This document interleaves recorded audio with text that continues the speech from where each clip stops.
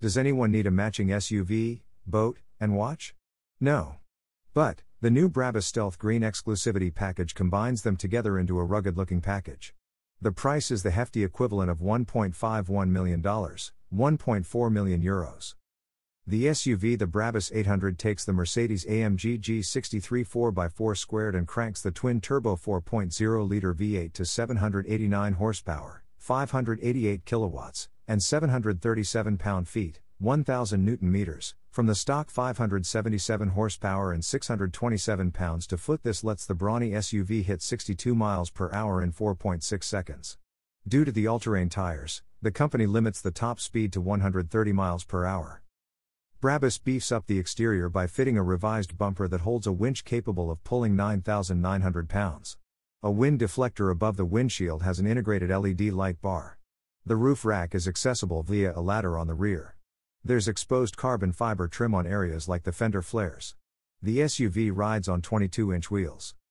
Inside, the upholstery is the ochre shade Brabus Sunrise. The seats have diamond quilted leather, and there's a Dynamica microfiber headliner.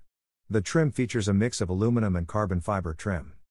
If you don't want to buy the SUV without the watercraft and watch, Brabus charges the equivalent of $776,000, 718,500 euros.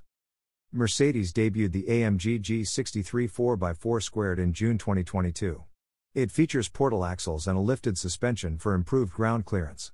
The approach angle is an impressive 40 degrees. The boat.